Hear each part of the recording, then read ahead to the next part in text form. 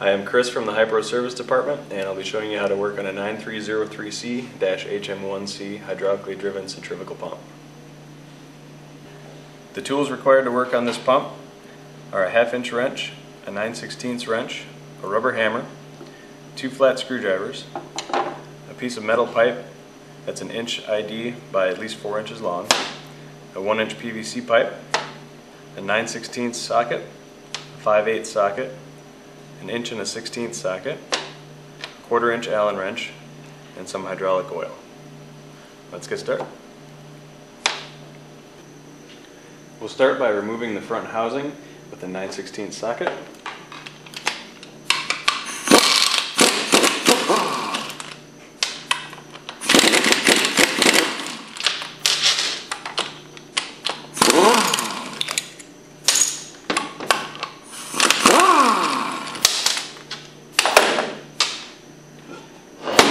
On this front housing, you have a stainless steel wear ring. If there's excessive wear on the inside surface of this ring, you may notice a loss in performance of the pump. Also, if the pump is not flushed out after use, the harsh chemicals can cause excessive corrosion inside of the pump.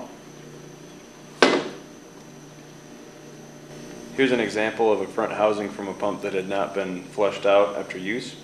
You can see the evidence of extreme chemical wear and corrosion even in the plug area.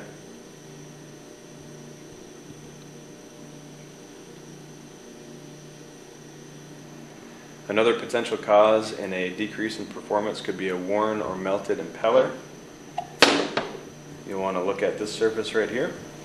If it's excessively worn, or if the pump may have been run dry, this could be melted. If so, replace the impeller. We'll go ahead and remove it with a 5/8 socket. You can use one of your screwdrivers to support the impeller.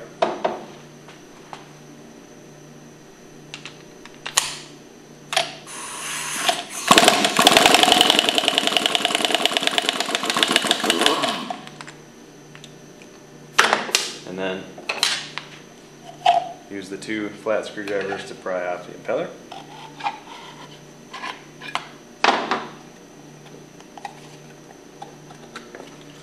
And examine the back side to make sure this is in good shape and it's not melted.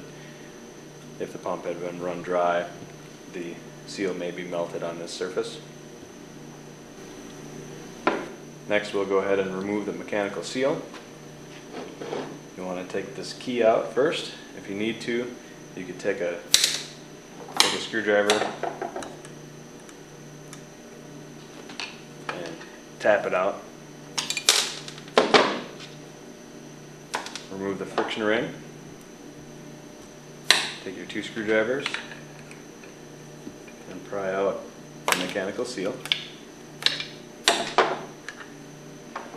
And examine this for any wear, any surface damage from an abrasive substance, and also if the seal is melted or cracked from being run dry. Here's an example of a seal that had been run dry. It is possible to remove the seat by prying it out with 2 screwdrivers, but this will most likely damage the seal and you'd want to replace it. We're actually going to take the flange off first and take it out from the back side. So to do that, take your 1/2 inch wrench and remove these 4 bolts.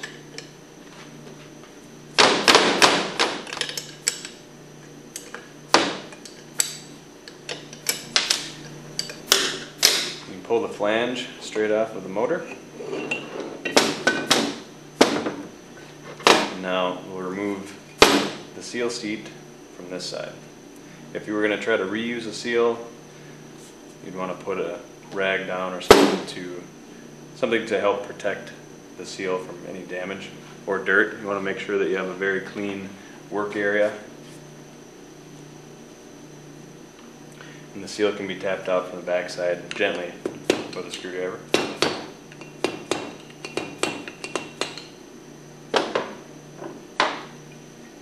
You can also look at this area in here. for excessive corrosion. Now that we've disassembled the wet end of the pump, we can get into the disassembly of the hydraulic motor. The first thing that we'll do is remove the port adapters. Notice that on the back of the hydraulic motor it's marked press for pressure and tank. On the side of this adapter port is also stamped tank. It's very important to have these on in the right configuration so the hydraulic hoses don't get hooked up backwards.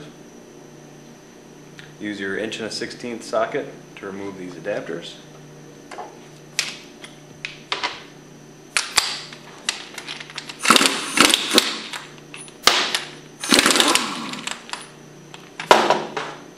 There's a check valve inside of the tank adapter. You should be able to hear that rattle. If you don't hear a rattle, you can take it apart by removing a snap ring inside and cleaning any contamination. If the hydraulic lines are hooked up backwards, it may cause damage to the hydraulic motor seal. Let's take a look inside.